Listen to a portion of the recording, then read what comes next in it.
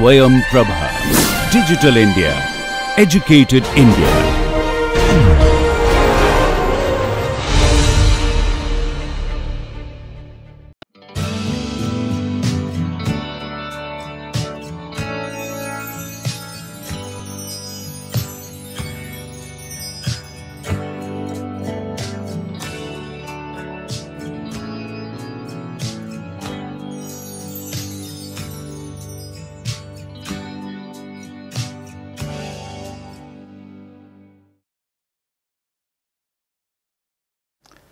Hello viewers, welcome to this next lecture on the NPTEL MOOC course on Mathematical Portfolio Theory. You would recall that we had continued our discussion on the non-mean variance analysis in the last class, where you talked about semi-variance and semi-deviation, and you looked at the portfolio analysis while using semi-variance or semi-deviation as the measure of risk, and accordingly we also extended this in case of the capital market line and the security market line, again replacing the standard deviation with the semi deviation as the measure of risk. So, now in today's lecture and the next lecture, what we will do is that we will look at another important concept in the non-mean variance framework, and that is what is known as the stochastic dominance, and we will look at three forms of stochastic dominance. And today's lecture we will discuss in detail on the first order stochastic dominance. So, according to we start this lecture,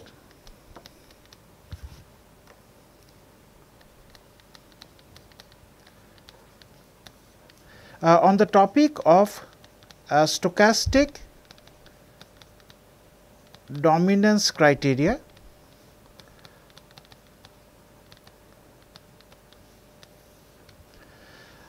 So, this approach of stochastic dominance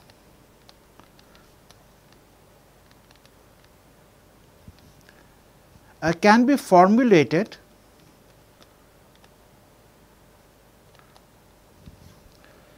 in accordance with different utility functions, and you will explain this in details in the subsequent discussion.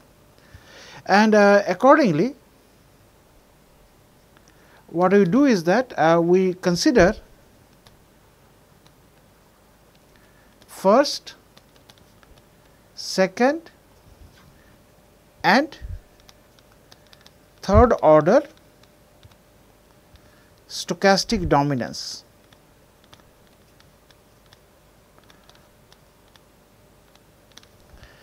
Okay, so let me start with today's discussion, that is on first order stochastic dominance.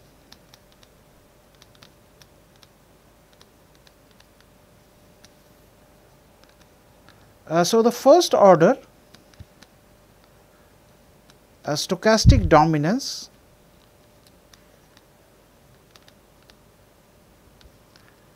criteria. So, we observe that which in a sense competes and extends the paradigm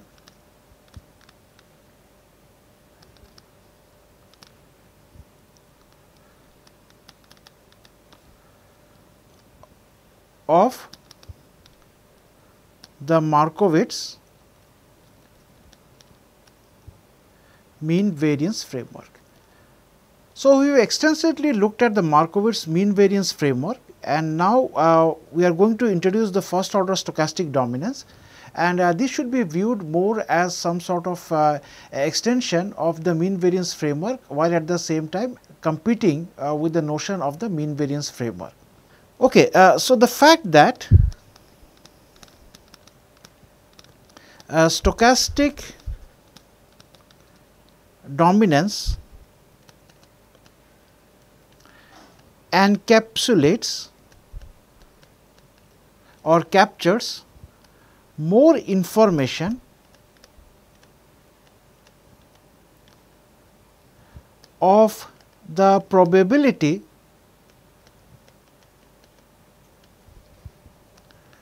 distribution instead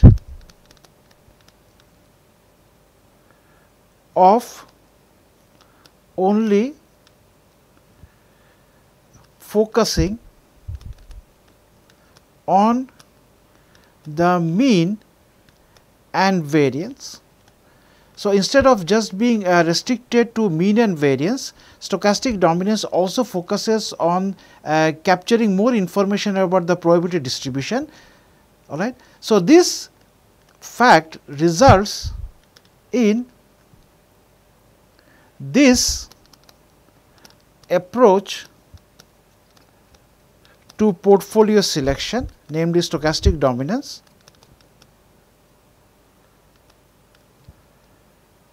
becoming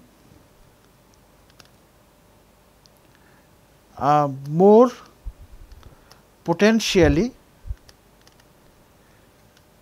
useful in determining portfolios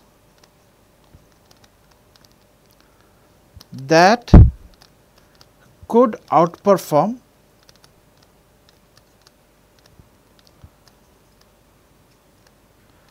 Markowitz efficient portfolios.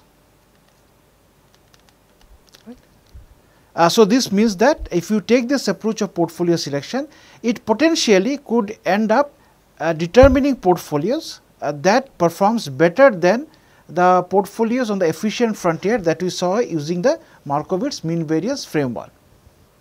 Now, this contrast, that means this difference between the stochastic dominance portfolio and Markowitz mean variance portfolio could become more visible or pronounced in case of non-normal distributions. All right. So, to motivate this, what you do is that now we consider an example. So, we take the probability distribution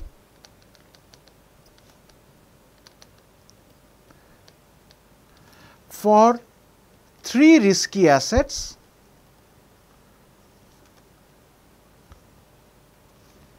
as given in the figure. So, let us look at how the probability distribution is going to look like. So, it is going to look something like this. On the x axis we have return as percentage, and on the y axis we have the respective probability. And then we consider, so let us consider the returns to be -10, -5%, 0%, 20%, 40% and 45%. Now, we take this portfolio A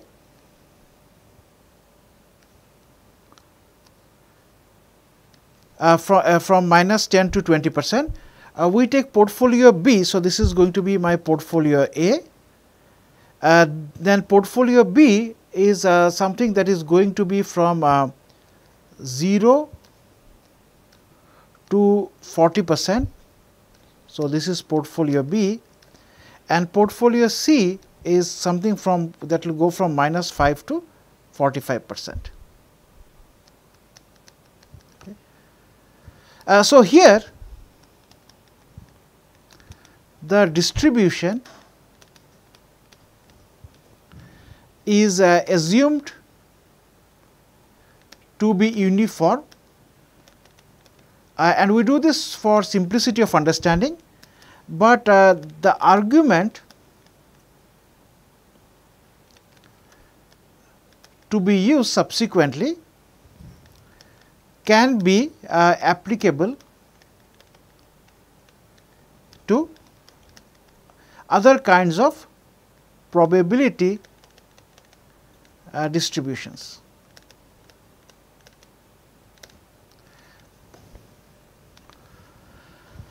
Okay, so now we have this uniform distribution. So now you observe that in case of A, portfolio A, it is a uniform distribution lying in the range -10 to 20. In case of portfolio B, this is a uniform distribution in the range 0 to 40, and in case of C, it is going from -5 to 45. So, you remember that for a uniform distribution, the mean is going to be A plus B over 2. So, accordingly, the return on portfolio A is simply going to be -10 plus 20 over 2, which is 5%. Mu B ranges from 0 to 40. So, this average is going to be 0 to 40, 0 plus 40 over 2, which is 20%. So, this is mu B, and expected return on C, that is mu C, this is going to be -5 plus 45 over 2, and this is also going to be 20%. And in a similar way, sigma A, remember sigma A is going to be square root of B minus A whole square by 12. So, this is going to be 20 minus of -10 square over 12. So, this is going to be equal to 8.66. Sigma B is going to be square root of 40 minus 0 square upon 12. So, this is going to be equal to 11.55%, and sigma C is going to be square root of 45 minus of -5 square over 12, and this turns out to be equal to 14.43%. So, mu A is 5%, mu B is 20%, mu C is 20%, sigma is 8.66%, sigma B is 11.55%, and sigma C is 14.43%. Okay. So, what do you do now? We will look at this in the mu sigma plane. So, let us consider the mu sigma plane. So, in the mu sigma plane, this is going to be the efficient frontier, and say this is your 5% and this is your 20%. So, this portfolio here, and on the x axis sigma is I take this to be 8.66%. So, this pair of 5% and 8.66%, this is going to be portfolio A, and then for 11.55%, and so I could have, so let me put this here, this is 8.66%. Let this point here be 11.55%, and let this point here be 14.43%. So, I take this 11.55% here, and the corresponding mu to be 20%. So, mu 20% and sigma 11.55%, this is going to be portfolio B, and the portfolio C is again going to be 20% value for mu with 14.43% for sigma. So, this is going to be my portfolio C. So, A is identified as the one with mu 5% and sigma 8.66%, B is the one with mu 20% and sigma 11.55%, and C is the one again with mu 20% and sigma 14.43%. So, this is basically portfolios A, B, C in the sigma mu space. Alright, so now what we are going to do is we are going to make a few observations out of this. So, here you observe that A and B lie on the efficient frontier. So, this means that these assets or portfolios A and B, these are mean variance efficient, and C, since it does not lie on the efficient frontier, so this is going to be mean variance inefficient. So, this means that in the Markowitz framework only A and B are going to be desirable, and C is not going to be desirable, because C is a portfolio that does not lie on the efficient frontier. Alright, so now this is one observation that we have made from the point of view of the Markowitz mean variance framework. The next observation that we make is that C, however, is more desirable than A in some situations. So, even though C is inefficient and A is efficient, even then C is going to be desirable, more desirable than A in certain situations. So, for example, to illustrate this situation, so what is going to be the probability that A earns less than minus 5%? This probability is going to be 1 over 6, but what is the probability that C earns less than minus 5%? So, that is going to be 0. So, you see the probability that C falls below minus 5% is actually this probability is less than the probability that A falls below minus 5%. So, that means that C actually is performing better than A in the scenario that the returns are falling below minus 5%. Now, another scenario could be that probability that the portfolio A earns less than 0%. So, in this case this is going to be equal to 1/3, but the same probability that C earns less than 0%, this is going to be equal to 1 over 10. So, again the probability that A earns the negative return 1/3 and this is equal to 1/3, and that is actually higher then the probability of C earning a negative return, which in this case is going to be 1/10.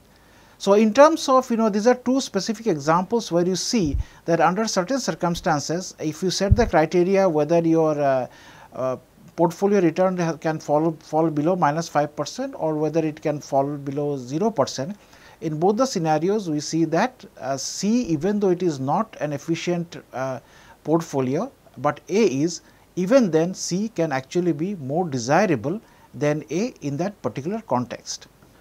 Alright, so one more observation that I want to make, and that is, so the third observation that I want to make here is that in case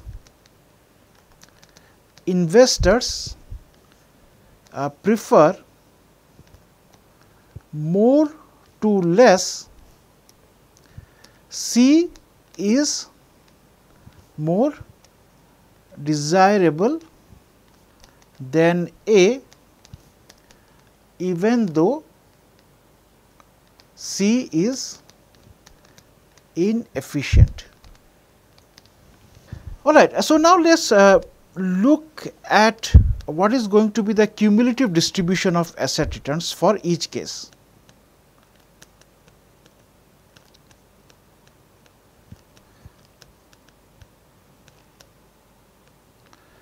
So, remember that A is uniformly distributed in the range minus 10 to 20, B is uniformly distributed in the range 0 to 40, and C is uniformly distributed in the range minus 5 to 45. Alright, so let us identify this point. So, I have a minus 10 here, then I have minus 5, then I have 20, we have 40 and we have 45. And here on the y axis we have cumulative probability, the maximum can be 1. So, for portfolio A, it's basically the cumulative probability will be this straight line from minus 10 all the way to 20. Now, in case of B, it goes from 0 to 40. So, the 40 is going to be here. So, from 0 to 40, the graph is going to look like this, and C is from minus 5 to 45. So, 45 is here. So, I start off with minus 5 and then I go all the way to 45. So, this is A, this is going to be B and this is going to be C. So, this is the cumulative distribution. All right. So, now we can make some observation.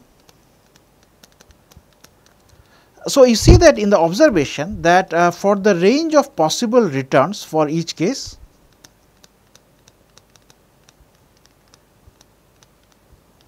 the cumulative probability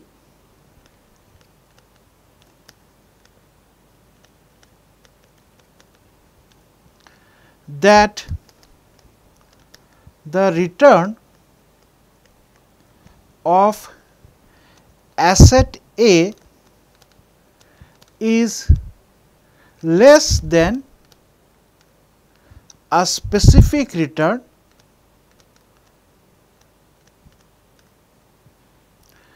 is greater than the cumulative probability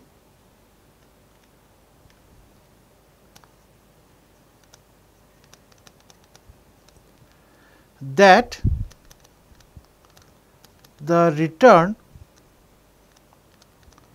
of asset C is less than the same specific return.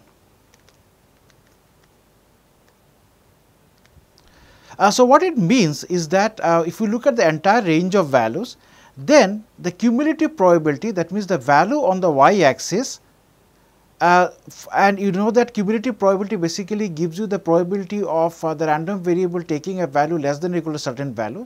So, we take that to be the threshold value. So, if we fix a certain threshold value, then the probability or the cumulative probability of the returns being below that certain threshold level in case of A, and if you look at the cumulative probability of C of certain threshold, their same threshold, and you compare these two cumulative probabilities of the returns being below that certain threshold, you will observe that this cumulative probability in case of the asset A is going to be greater than that of the asset C, because you observe here that the graph A or the cumulative probability distribution always lies above C.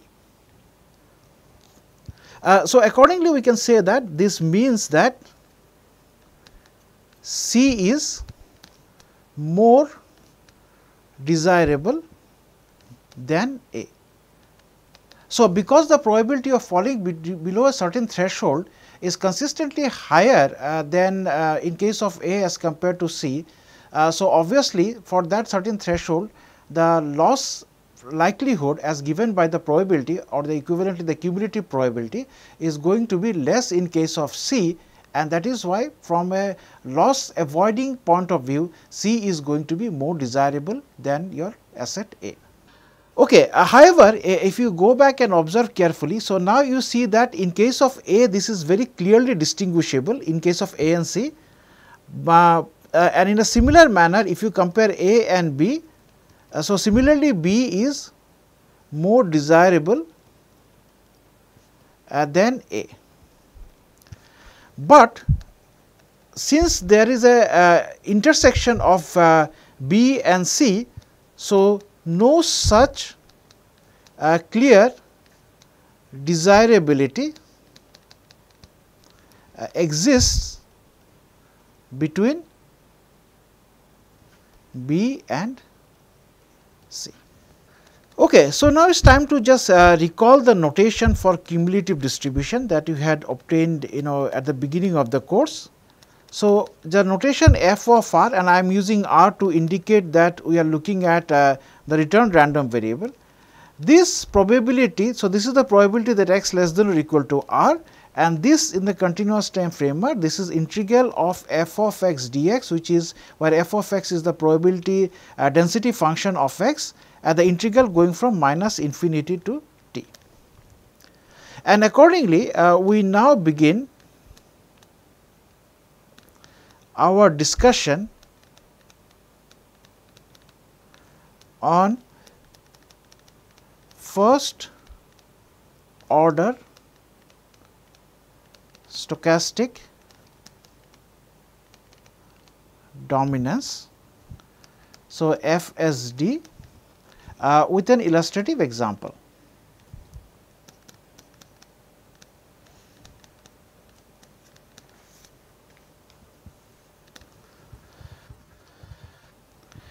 Alright, so now what we do is that we are going to look at the graphs of the probability density function. So, we consider first the graph of the probability density function, and on the x axis we have the return and the y axis we have the probability. So, here we have the probability density function of B, and then we have the probability density function of A, and the corresponding cumulative probabilities. So, for that again we have the return on the x axis and cumulative probability on the y axis.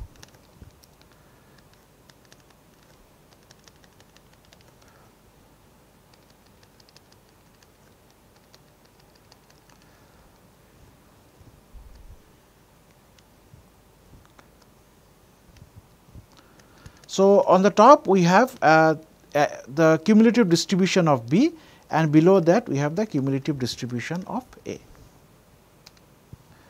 Alright. So, now what you can do is we can make an observation here, that so you observe that here we have the distribution FB and FA, where FA is slightly to the right of FB, and consequently what you have is that the cumulative distribution of FB is consistently going to be at a higher level than the cumulative distribution of FA. So, this graphical representation of the specific case is something which will motivate our discussion on stochastic dominance. So, we now make the following observation, that the cumulative distribution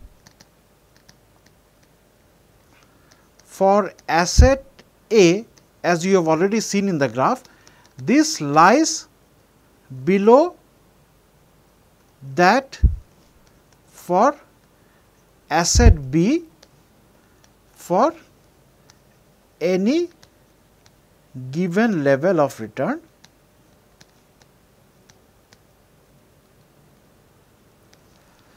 So, accordingly it is said that asset A is more desirable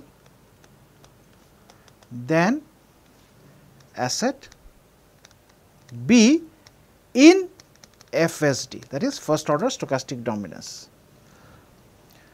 So, therefore, based on the premise or the assumption that investors prefer more wealth to less or more returns to than less, that is mathematically it is u prime of r greater than 0, asset A is said to dominate asset B if and only if, so it is a two-way condition, you have f A of r being less than or equal to f B of r as seen in the graph. So, that is f A of r minus f B of r being less than or equal to 0 for all r, and with the strict inequality, that is f A r being strictly less than f B of r happening in case of at least one value. So, at at least one point of r in the interval a b, the strict inequality must hold, and where your A and B represent the lower and upper bound on the return r, the random variable r, which is the return respectively. So, let us now give an interpretation of what we have discussed so far. So, the first interpretation is the following, that all monotonic non-decreasing rather utility. So, I should write for all monotonic non-decreasing utility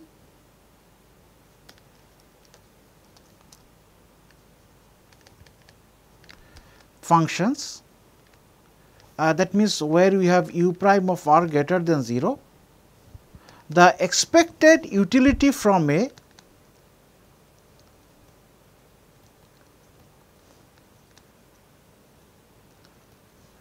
is no less than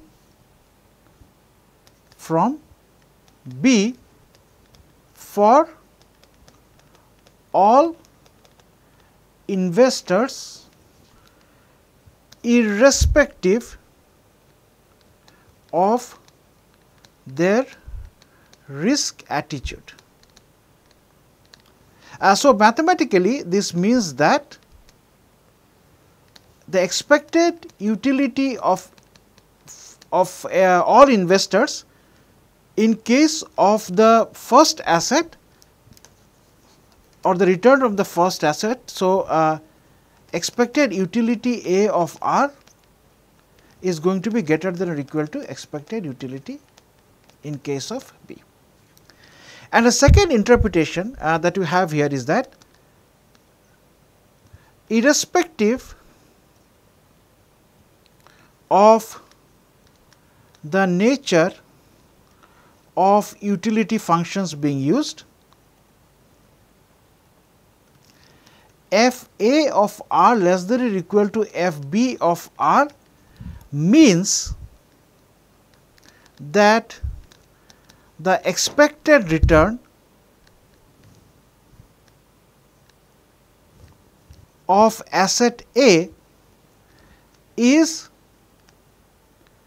greater than or equal to the expected return of asset B, that is E A of R is greater than or equal to E B of R.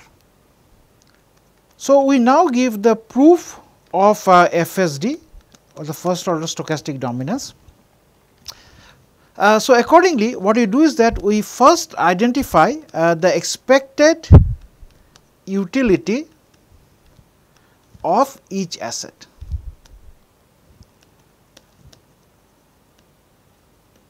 So, the definition are as follows: the expected utility of return on the first asset, this by definition of expectation is going to be u of r into df of a r in the interval a b. So, that is the range of your returns, and E of u of r b in a similar manner, this is going to be integral of u of r df b of r from a to b, with f a and f b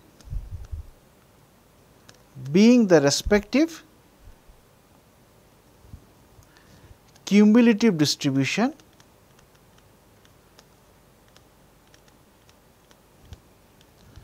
with as I have said, the range of returns is a b. So, you have the cumulative distribution df of a and df of b, and then you have the utility u of r. So, the expected utility in the first case will involve this integral with respect to the cumulative distribution f a, and in the second case it is going to be with respect to the cumulative distribution f b. So, we now have settled down in what the expected utilities are in case of A and B. So, two generic portfolios A and B. So, now we come to what is known as the dominance. So accordingly, asset A is said to dominate asset B, and remember that this is in the context of FSD, and this domination is defined as if the expected utility of the return of asset A is greater than the expected utility of return from B. That is, in other words, we say that A dominates B in the sense of FSD if integral A to B of U of R. So, I am just using the definition of expected utility done previously, dFA of R, this is greater than integral A to B U of R dFB of R. That is, we can write this as integral A to B U of R into D of FA R minus FB R, and this is greater than 0. So, we can use either this form or this equivalent form. Alright, so now using integration by parts,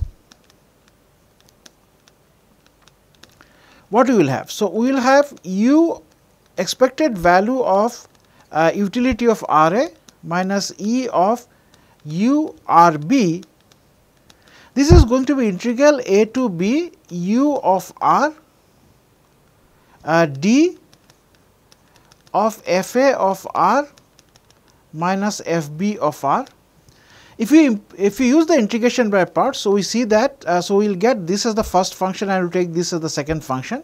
So, it is first function U of R into integral of second, which is FA R minus FB R in the range A to B minus integral of derivative of the first function, that is U prime of R, into integral of the second function, that is FA of R minus FB of R into dr, and this integral is from A to B. So, this is now simply going to be equal to, so now here we just make the observation regarding this term. So, now since FA of B is equal to FB of B is equal to 1. So, remember that B is the largest value of the return. So, this it is the cumulative value is going to be equal to 1, and accordingly similarly FA of A is equal to FB of A, this is going to be equal to 0. So, this means that since this holds, therefore, the first term is 0. Hence, we can conclude that integral of A to B U of R D of FA of R minus FB of R, this is going to be just the remaining term after integration by parts. So, this is minus A to B, the integral of minus of integral A to B U prime of R FA of R minus FB of R dr. Now, since U prime of R is greater than 0 and FA of R is less than or equal to FB of R, and the inequality, strict inequality holds in one case, therefore, this integral A to B U of R D of FA R minus FB R, this is going to be greater than 0. And since this integral, you will remember this is nothing but expected value of U of RA minus expected value of U of RB, this is greater than 0. So, that means that it is because of this condition we have been able to arrive at this condition in terms of the expectation to show the first order stochastic dominance. Okay, so what I want to do is now I want to do another proof, and this is the proof for f a of r less than or equal to f b of r being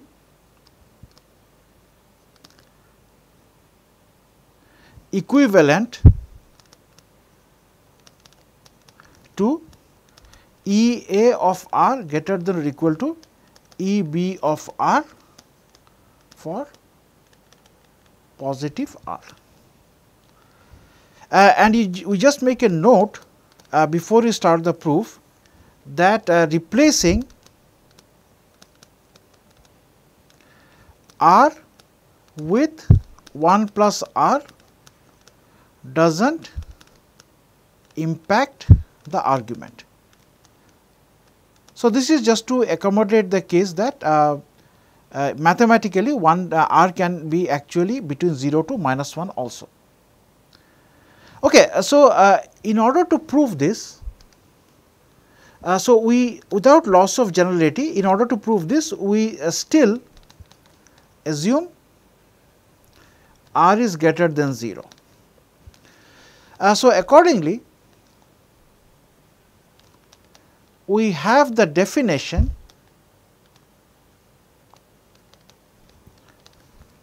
of E of r, and what is this going to be? It is going to be integral of r df of r as per the definition of expectation 0 to infinity. Remember that your r is positive, and instead of 0 to infinity we take that this integral from 0 to n with the limit that n tends to infinity.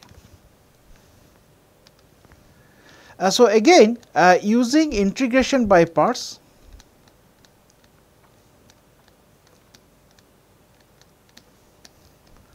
what do we get? So look at this integration. So when you are doing integration by parts, so we will look at integral 0 to n of r df of r. So I take r to be the first function and f df as the second function. So it is first function r into second integral of the second function f of r from 0 to n minus integral of 0 to n of derivative of first function, which is 1, into integral of second, that is f of r dr. So here this is going to be n into f of n, of course the second term is going to be 0, minus integral 0 to n f of r dr. Now what you can do is that we can add and subtract one term, so that is minus n.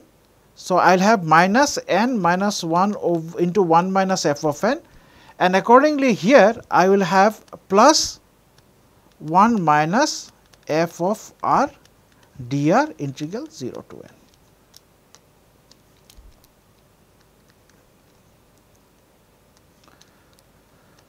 So you see here we from this term I will have minus n, and this integral dr of from 0 to n is n, and they cancel out. So I add a minus n here and plus n here.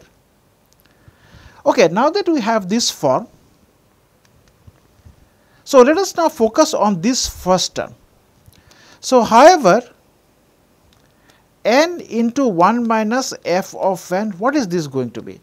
So this is going to be equal to n into integral n to infinity of f of r dr. Okay. So this is 1 over f of n, so it is 1 minus cumulative distribution from 0 to n.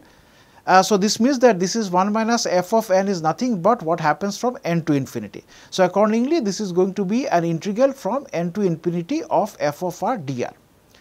Now you remember that here what we have done is that so here we take the r, as in this case, you know, since the integral is from n to infinity, so obviously your r is going to be greater than n, that means n is less than r. So then I can write this as integral, since n is less than r, so I can write this as integral n to infinity r f of r dr, and this is going to be equal to 0 as your n tends to infinity. So that means that we have been able to get rid of this first term here, and the only thing that remains is the second term. So therefore what I can say is that, so looking at the above relation, therefore a limit n of 1 minus f of n is going to be equal to 0. So, this term is equal to 0 as your n tends to infinity, and hence the integration, this integration which is the expectation of r, this simply becomes this expression as n tends to infinity. So, integral 0 to infinity 1 minus f of r dr. Therefore, this implies that if f a of r is less than or equal to f b of r, then we can use this relation to show that E a of r is going to be greater than or equal to E b of r for positive r. So, for this all you have to do is you essentially take this definition of E a of r and E b of r here, and you subtract them, and that will become the integral involving these two, and using this property you can show that this relation holds. Okay. So, in finality we have the following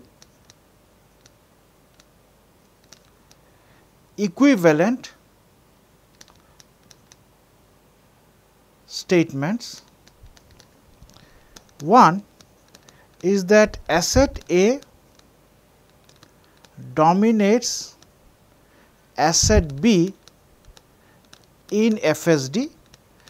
This is equivalent to the basic concept that Fa of r is less than or equal to Fb of r, where r belongs to some range AB, and this is equivalent to that the return of asset A is equal in distribution to return of asset B plus V tilde, where a random variable V tilde is greater than or equal to 0. And here I have introduced a new notation, equal superscript dist. So, this notation means that R A and R B plus V tilde are what is known as equal in distribution. So, let me conclude by one example to illustrate FSD. So, let us consider the probabilities of two assets A and B. So, let the probability and the returns of asset A. So, the returns could be 4, 5, 7, 8, each with identical probability of 1 over 4. And in case of asset B, the returns could be 3, 4, 6, 7, again each with identical probability of 1 by 4, 1 by 4, 1 by 4 and 1 by 4. So, from here what you get is we will get the cumulative probabilities. So, for this we have to look at what are the possible values of returns. So, the possible values of returns are 3, then we have 4, then 5, then we have 6, then you have 7 and then 8. And what is going to be the cumulative probability of x less than or equal to x? So, in case of A, what is this going to be, and in case of B, what is this going to be? So, in case of A, these values are going to be 0, 1 by 4, 2 by 4, 2 by 4, 3 by 4 and 1. And in case of B, this is going to be 1 by 4, 2 by 4, 2 by 4, 3 by 4, 1 and 1. Okay, so now we have the cumulative probabilities for both A and B. So, now you observe that the cumulative probability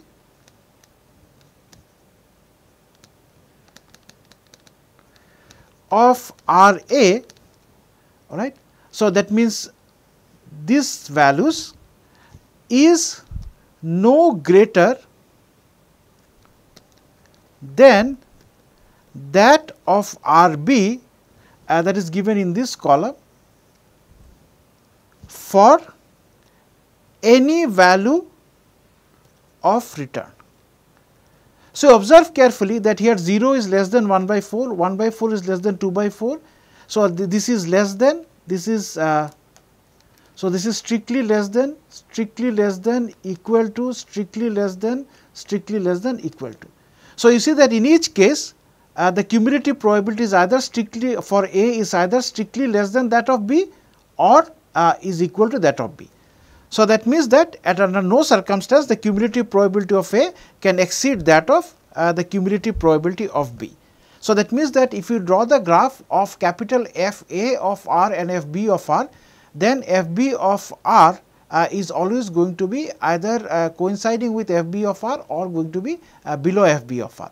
So, in accordance with the first order stochastic dominance definition that we have already done, we can conclude that thus asset A dominates asset B in FSD. All right. So, this brings us to the conclusion of this lecture.